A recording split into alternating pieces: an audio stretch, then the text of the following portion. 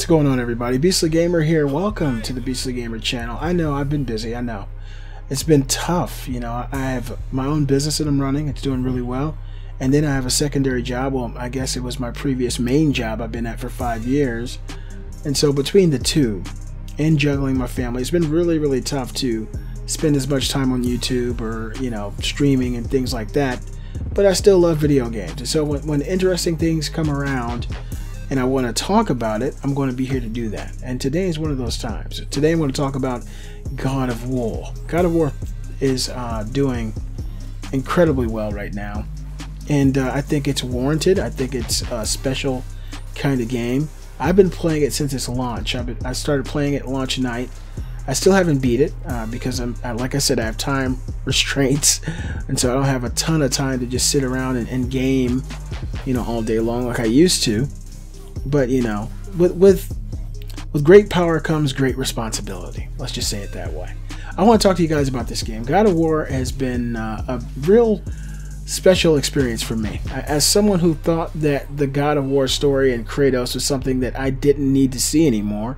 You know, after God of War 3 and God of War Ascension, I thought, yeah, this has kind of run its course. This character is a hollowed shell, and we've seen, you know, the lengths that they'll go with this character as far as his overall emotional stratosphere. This guy basically is a one-note kind of character that shows extreme anger and emotion, and it isn't really capable of much more.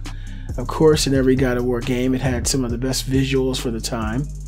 Always scantily clad women, usually Kratos fornicating with a couple of them. You know, that was never a bad thing. And so I was thinking, you know, this God of War, up until I saw the actual trailer, the reveal of the new God of War, I was thinking that, you know, it was something I wouldn't want to visit. God of War has been one of the most special experiences for me as a gamer. One of the more special ones I've had in a long time. It's to me what feels like, and people will say, no, it's not, but it feels like a perfect game. And that's a weird thing to say, because I don't think a human being is perfect enough to recognize perfection. But to me, it feels like something special that you don't see.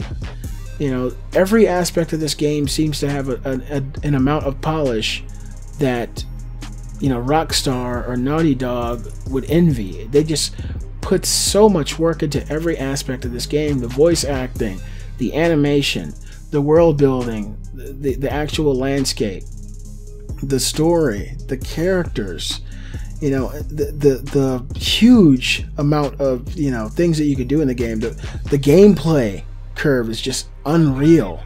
After about, you know, 8 hours into the game, you get something that just kind of knocked my socks off. It took me back in the past, and I just felt like I couldn't ask for much more out of this game. And like I said, I haven't beat the game, but I'm probably about 20 hours in. You know, Kate and I have been rummaging through it together and really enjoying it, you know, as we've had time. But it's awesome. And so I came across an article, and I read this article, and it kind of exemplified the way that I feel about the game. And so I wanted to share with you guys. It's on one of my favorite websites, Forbes.com, because I like talking about money and thinking about money.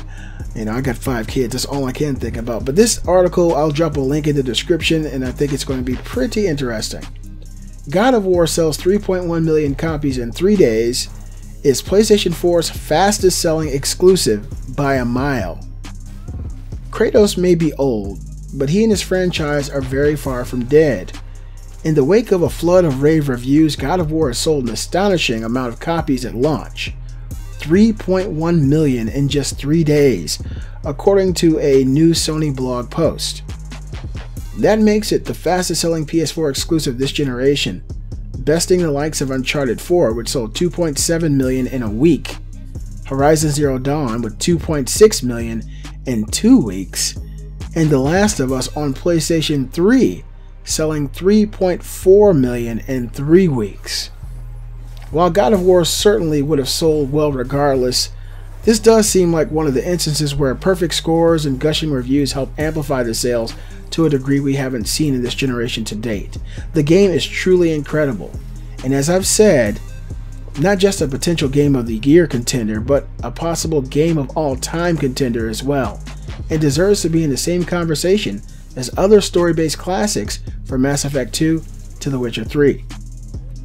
Sony Santa Monica Studios head Shannon Studstill, that's an awesome name, had this sentiment to share along with the sales announcement. Quote, "I would like to personally thank the millions of fans around the world who decided to embark on Kratos' latest adventure with us. Your support is truly inspiring, and it's a reason why we push ourselves every day to go beyond the boundaries of play. I'd also like to thank our creative director Cory Barlog and the director of product development Yumi Yang and our entire amazing team at Santa Monica Studio. The belief in the game's vision and the passion for storytelling across the team is undeniable. We look forward to hearing more about how fans are creating new memories of their favorite God of War gameplay moments that will be remembered for a long time." End quote. Creative director Cory Barlog recently made headlines when on a Kotaku podcast he said that he had ideas in his head for 5 more games, presumably 2 more Norse games, and a new trilogy with a different set of gods. While 5 games may be a far-flung plan, with these kinds of sales, more Norse sequels are clearly inevitable, and given that hopefully a lot of heavy lifting has been done in the last 5 years, the new engine and new combat systems, we won't have to wait for 5 more years for another game. I would not be surprised to see God of War go on to be one of the best-selling PlayStation exclusives in brand history, given that it's a must-own for almost anyone with a PlayStation 4. With 3 million sales and 75 million PS4s sold to date, that's a 4% attach rate in the first 3 days alone. And that will inevitably continue to climb as more and more people discover how amazing the game is. It's literally a Mario Kart or a Breath of the Wild for Sony, as in if you own a PS4, you should own God of War, and the Beastly Gamer 100% concurs with that statement. If you have a PS4 and you don't have God of War, you are missing out on some of the best gaming you could possibly have on that console. There's a lot of great games on PS4, but God of War is up there at the top in my opinion. Continuing on, even with these enormous numbers, God of War is still shy of something like Grand Theft Auto 5, which sold 11 million copies on day one. But GTA 5 is in its own stratosphere plane, now arguably the best-selling game in history, depending on how you look at its rivals like Minecraft and Tetris. God of War is the feel-good release of the year, and I don't mean just because of its compelling in-game story. It's a miracle of production, a team working endlessly to recreate a series that most had assumed had run out of gas, and managing to produce an all-time great title that seems poised to continue to set PlayStation records. If you own a PS4, buy God of War. You won't regret it. Yeah, I 100% agree with this article. And to me, this kind of puts the exclamation point on the point that I was making during the Revolver Live podcast last week. I think that we had a discussion, and one of the questions was, should exclusives be banned? This question was raised by Gary Diaz, the great Gary Diaz. And I thought that, it's a crazy proposition. And I think that, exclusives have their place, just like every other facet of life. Everything has their exclusives. Starbucks has exclusives. They have lattes you can only get at Starbucks. It makes people come to Starbucks for that latte. Yeah, you can go to Dunkin' Donuts if you want, but if you want the Starbucks flavor, you're going to go to Starbucks. Every restaurant has exclusives.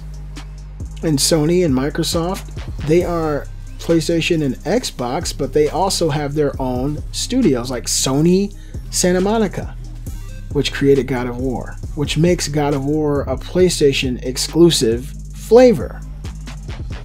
And I know there are some people out there who say, well, it doesn't run at the frames I'd like it to run at. Well, that's not what they made it for. They made it for PlayStation. I wanted to play, use my 1080 Ti to run this game. Why can't I play it on it? Because some things you just can't have. Some things you can whine and cry about it, but some things you're just not going to get. You're not going to be able to put Cadillac parts inside of a Mercedes because they are not the same thing. They don't work together. It just doesn't work that way. And so, to me, seeing a game like God of War reach this this level of sales within just, and the game's been out for a while now. The first 3 days, it's 3.1 million, so you can only imagine where it's at now. But to see this, to me, this exemplifies why exclusives exist. If Microsoft wants to push their Xbox brand, they need to have exclusives that people can only play on Xbox. I think that the Play Anywhere strategy, while it seems nice and fancy, you know, I'm playing Sea of Thieves on my PC, wow, thanks. But if it was only on the Xbox, those Xboxes would sell.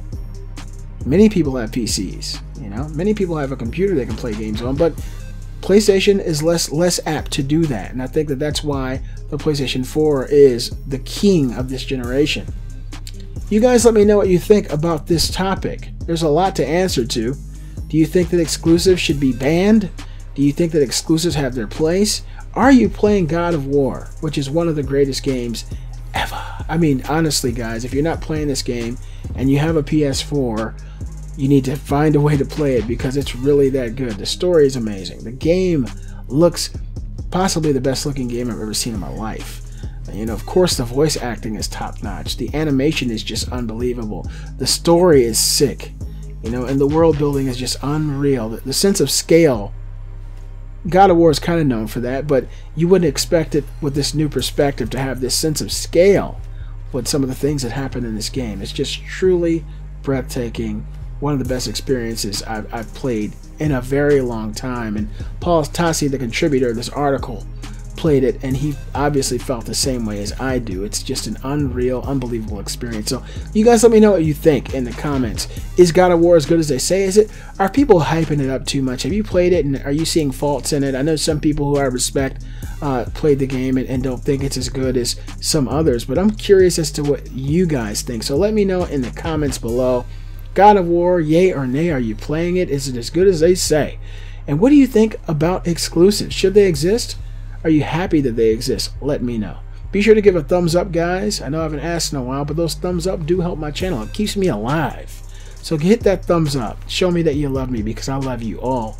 And as always, I thank you guys so much for hanging out with the Beastly Gamer. I'll see you guys next time.